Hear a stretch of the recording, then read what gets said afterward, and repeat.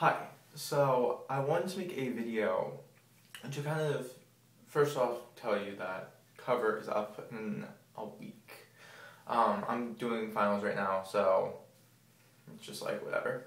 But the main reason I wanted to make this video was because I wanted to recognize the bravery of one of the people I'm subscribed to and kind of discuss it a little bit, at least the way I view it.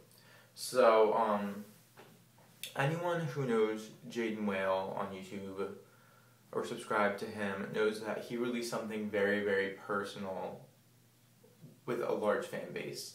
And basically, he described on Tumblr that he was born physically a female but made the switch over to being male.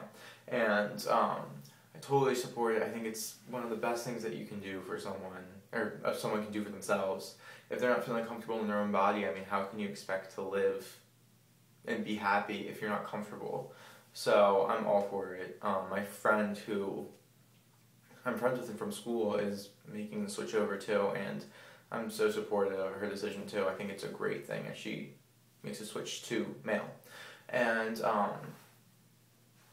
basically, I think that a lot of people, society is very strange when it comes to this certain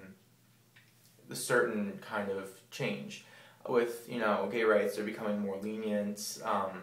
Lesbians qualify pretty much as the same thing. They're becoming more lenient. But transgender, it's becoming more lenient, but I mean, it still has its people who have problems with it. I don't understand how.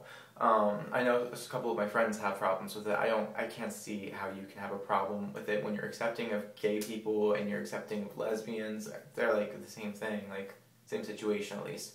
And you're not supporting transgendered. I mean, I feel like that's just not even fair, and you're just kind of being hypocritical because you're taking one thing and supporting it for being different and totally accepting it, and then you're taking something that is different and probably even more difficult to deal with in a sense because you are physically changing yourself, and you can't be accepting of that. I just feel like it doesn't make sense, and I feel like they suck. No, I'm just kidding. But I mean, I feel like they do need to.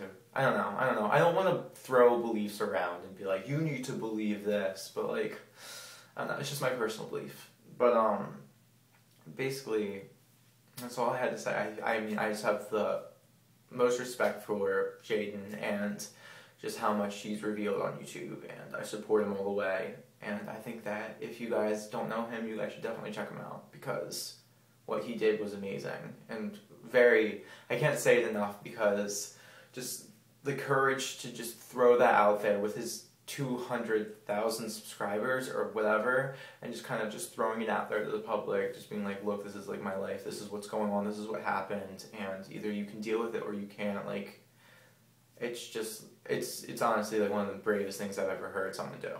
So definitely check him out if you guys have time, and I will see you guys in a days as I finish exams, which I should be studying right now. So I will talk to you guys soon. Bye.